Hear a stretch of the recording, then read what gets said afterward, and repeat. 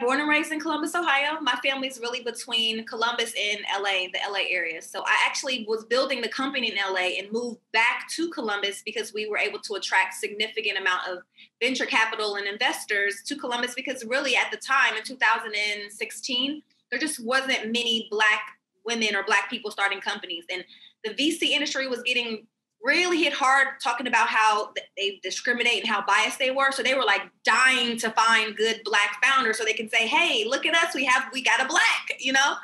And so that's kind of what happened. I had a very, very solid business model, got out of Techstars, but then I went back to Ohio so that, you know, in retrospect, I was definitely the token Black person.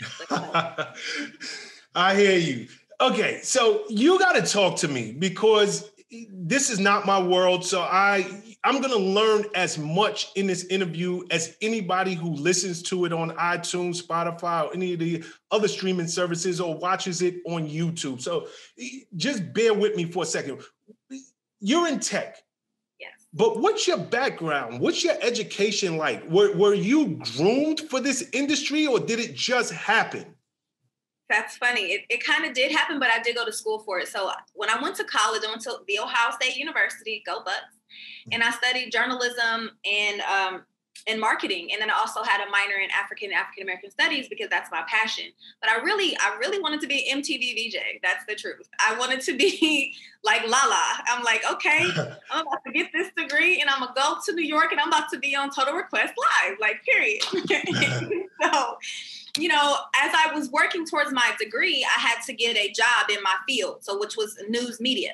Mm-hmm. And I got a job at the local television station just so I could have it on my resume, build relationships, of course, as you do when you're in college. But the job they gave me was not working in like production or working on the news desk. They gave me the job to work the internet desk doing FTP. Now, if anybody is as old as me, you know, they know the FTP is how you should transfer things online. You know, it's a protocol.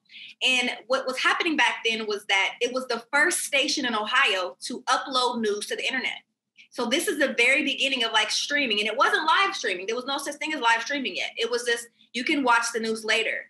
But no one really knew how to do it. So they gave me the task of figuring out how to do it and working that task every day.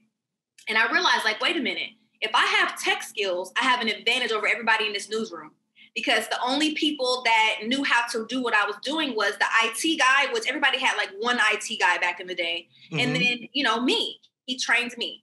And I said, I should go back to school and get some tech skills to add to my toolkit for the job force. It was never like, I want to be an entrepreneur. I didn't really think about that. And so I decided to go just to DeVry, like literally, I'm in Columbus, Ohio. And I Google, like, how do you get tech skills? Like, you know, they have those commercials. Remember, we would always see DeVry, ITT Tech, and all of these random, like, you know, go to get some skills. So I said, okay, well, I want some tech skills. So I'm going to go take this year-long bachelor program just to learn skills to enhance my ability to get a better paying job in the media industry. Because at the time, they were paying, like, starting out $20,000. Even back then, that is not what I was trying to get paid, like, even though it was 20-some years ago. So that's how I got into tech, realizing that, you know, between AOL sending out instant messenger CDs all over it, you got free, you know, download instant messenger. I just seen it taking off and I didn't understand what was happening, but I knew it was the future. You know what I mean? I got that feeling like something big's happening and I don't want to get left out. You know, I think it's so dope. I want to point out something you said. Here you are, you thinking that your future is going to lie in front of the camera. You're going to be a VJ on TRL, MTV. You're going to be the next Lala Anthony. But in doing your day job, you were able to identify a white space. Hey, there's only one person here who is an IT guy. He's the only guy who understands tech. And now I'm understanding it. So if I go and I enhance my skill set, it's going to make me invaluable. At the time, I'm assuming you're thinking at that company, but still in all, I think that, and maybe this is a trait of entrepreneurs, it's a trait of very successful people, but in the moment, to identify the area in need, identify where you can stand out and excel, even if it wasn't your chosen path. I think that that's so great that you pointed that out, Dawn. Thank you. I mean, I was looking really like, how can I give myself a competitive advantage when there's so many people who want my spot? And, it's like, it's like any industry, you got to get in the door somehow. So I'm like, if I get in the door as in the tech department, I could at least be there. So when they need, hey, somebody need to do production, somebody, hey, the reporter called off, go cover this story.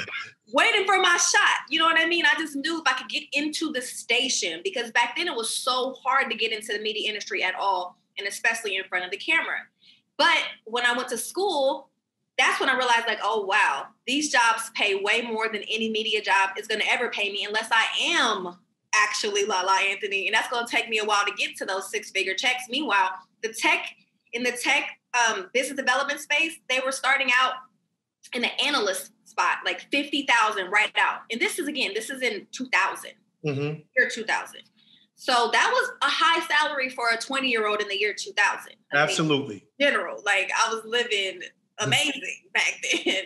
So that's why I changed. Once I got into school for tech, then once again, in school at tech, and they're like, hey, we're looking for interns. Now keep in mind, I'm in this tech program, no women, no Black people at all.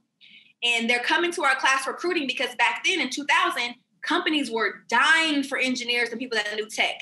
Every company that we know had to get email, had to get servers, intranet, moving their whole business from paper. When I started my job, they literally were sending out fax blasts. That was literally fax blast, no email blast, fax blast. So somebody had to move them into the digital age, and they were hiring like crazy. So I got an internship, and my internship was like $15 an hour, which to this day, people don't even make that. Yep.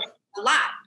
And so I'm like, wait a minute, the money is just too good. I'm about to switch my whole career. And I mean, that's literally exactly what I did. I loved the money, and I loved knowing things that were coming. I loved like having that inside scoop, that like knowing tech, understanding technology, understanding what's the future, what's coming up, being able to speak this language that was very rare at the time, especially in my community. Once again, I'm Black, female, and in Ohio, but I'm in tech.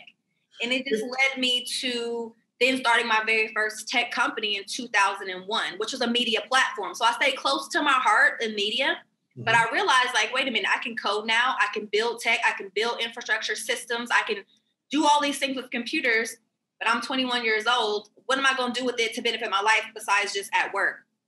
And I started looking at all the use cases. You want to ask me something? Yeah. No, go ahead. I started looking at all the use cases, and I'm like, there's so many things we can do with this tech, but nobody's using it in my community. And again, I just graduated from my undergrad, and you probably remember the days when the only way to find out what's going on is from a flyer, like a physical piece of paper, a hot card, or, word of mouth, or in the newspaper, sometimes they would have like a weekender edition. And all the young people at Ohio State and in the city were like, we want to find out what's going on. We want to know what's the cool thing to do, the new clubs, parties, concerts. So I started a website, and it was the first of its kind. Besides, at the time, only one thing out there was Social Step, which was based in DC. And then they started building up, like Atlanta started building up event websites. Like I think ATL Pics popped up around that time, a couple years later.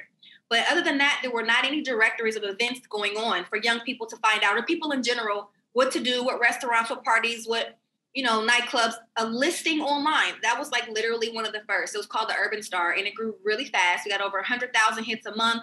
We had over 12,000 people on our email list. And back then, the only way to get an email list was to get the actual email written down. So I had a street team, because again, I came from like promotions and marketing. So I got a street team. I seen this working in the music business. I said, okay, let's turn this into, tech business too. And got the girls out with some belly shirts and some sequin t-shirts and asking people, can we have your email address to put you on our list to find out about events? And 12,000 people. And I personally hand typed all those emails into an Excel, and I copied and pasted them every single Friday. I spent 5 hours on every Friday copying and pasting, emails into a BCC and AOL, because there were no such thing as an email management client back then. There was no MailChimp. There was no Constant Contact. There was none of that. And so that was my real start in tech, just solving my own problems, figuring my way through it.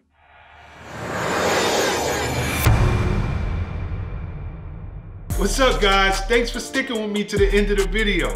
Truly appreciate you. If you like anything you heard here today, go ahead and hit that subscribe button. And if you know anybody that can benefit from this message, feel free to share. Peace and love.